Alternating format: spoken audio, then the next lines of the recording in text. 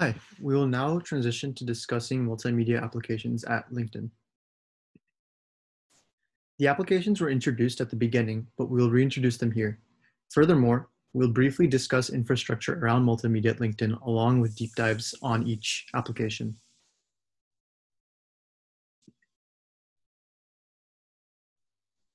So we'll first start with reintroducing the multimedia application seen before. So LinkedIn has a variety of content you can see on the feed, including articles, images, videos, jobs, and ads. And ad creatives can furthermore be broken down into videos or images.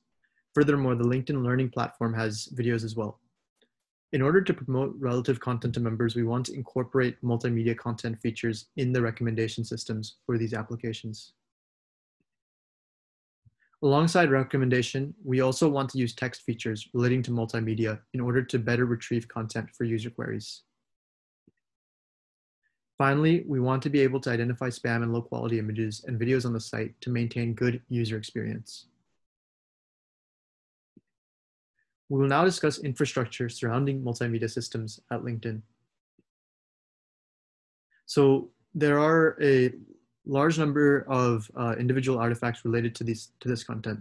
These include images, individual video frames sampled at 1 frame per second for offline processing, and speech-to-text video transcripts. Furthermore, the scale related to the large number of organic videos and images and videos uploaded every day serves as a challenge. Furthermore, a significant portion of this type of content is shown to members on the site or app.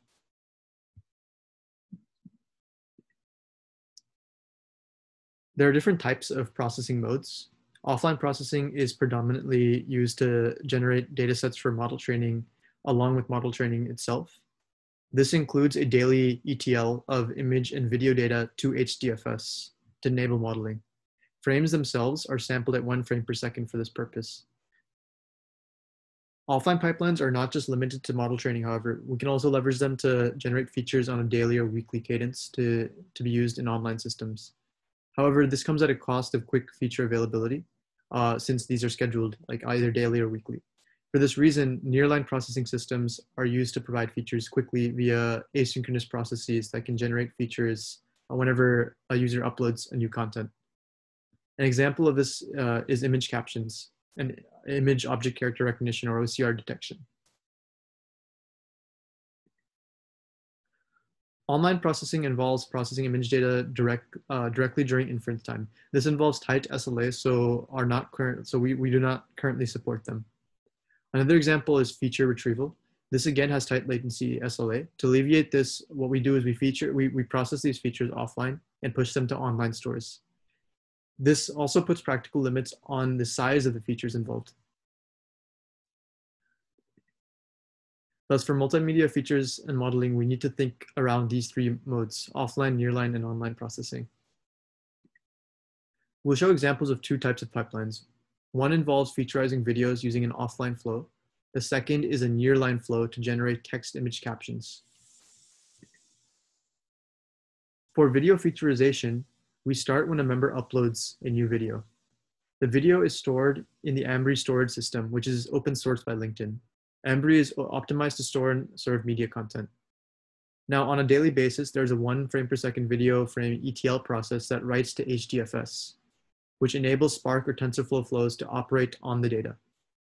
Alongside with the feature flow, once a video is uploaded, it can then be shown on the LinkedIn feed. Actions on these videos by other members are stored on HDFS. We have daily Spark workflows to compute watch-related features related to these actions and push them to a feature store. So these can be, for example, like aggregate actions on certain videos or for certain members on videos. Now, an example of a nearline processing system is image captioning. Upon an image upload, we want to asynchronously generate an image caption using either Microsoft API or a custom TensorFlow captioning model which has already been trained. When a new image is uploaded and stored in Ambry, a Kafka event is fired to signal the image has been uploaded. A SAMZA processor then reads this Kafka topic and initiates a download to retrieve the image content. Once it has retrieved this image content, it'll either invoke the Microsoft Captioning API or it'll run the TensorFlow inference using a custom model. So once this is done, a text caption will be generated for this uploaded image. And also another model called the meta classifier is used as quality control on this caption. If the meta classifier deems this caption worthy to be shown, then then a Kafka topic will be fired containing the caption, which can be consumed by any consumers of this Kafka topic. Finally, this Kafka topic will also be ETL to HDFS, so we can process these captions offline as well. To summarize, multimedia is a significant portion of LinkedIn content. We want to leverage multimedia features for applications. Finally, the infrastructure used involves offline, nearline, and online components. Great, so now we'll transition to discussing video search specifically. So the problem statement with video search is we want to provide relevant videos for whenever a user types in a query to the LinkedIn content search page. And so the results that surface up on the search page are any sort of content published in LinkedIn by users. So these can include articles, or they can be text posts, or they can be image or video posts. So here it's more so the question of promoting relevant videos. And the way we want to do that is actually leverage the rich video transcripts we have for these videos. So again, as discussed in the theory section, we discussed different sorts of speech-to-text transcription methods and that generate textual transcripts. And here is now an information retrieval task where we want to index these transcripts for better retrieval on the search page. So this just shows an anatomy of a search result and what it can look like. So at the top, you'll see a search query. And here it's typed in as AGI, an abbreviation for this artificial general intelligence term, which is found in something we call the commentary text of the post that we see here, of the search result. However, so because it's not an exact match with the query or a relative match with the query, that is not the reason this specific result is being surfaced. Instead, if we look at the video content that's part of this post, part of the transcript of this video is Satya Nadella talking about AGI, where he explicitly mentions it. So when the speech-to-text transcriber returned the transcript for this, it contained the term AGI itself, which is why when we index the transcript in our search index, it is surfaced for this query.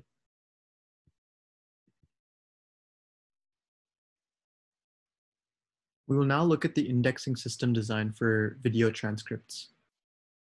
A user can post a video onto the site or a mobile app by either recording one or uploading a pre-recorded video. Once uploaded, we will compute the video transcripts by calling the Video Indexer API from Microsoft.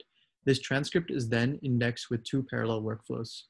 One is the base index build, which takes the generated string transcript in an offline Hadoop workflow and stores it in the forward and inverted search index. Another is a live updater flow, which is a nearline process meant to have the transcript in the index much quicker than a scheduled offline pipeline. This live updater functions by listening to a Kafka topic containing the transcript data and then storing it in the forward and inverted index. These two workflows provide redundancy in case of any errors and for updates to any content. The whole system, again, is orthogonal to other indexing systems for search content. For example, transcript text is used in addition to commentary text, title, author, and so on. Commentary text here means the surrounding text that a user can type in before uploading a post. So in terms of metric impact on the content search page itself, we see increases in time watched for videos and 3-second plays. Results seen at 1 is a recall metric, which shows results being displayed that weren't there before. Now, there is a trade-off to retrieving more content, as precision can be harmed. So to offset this, we've also ramped a trained search model to improve precision of updates shown.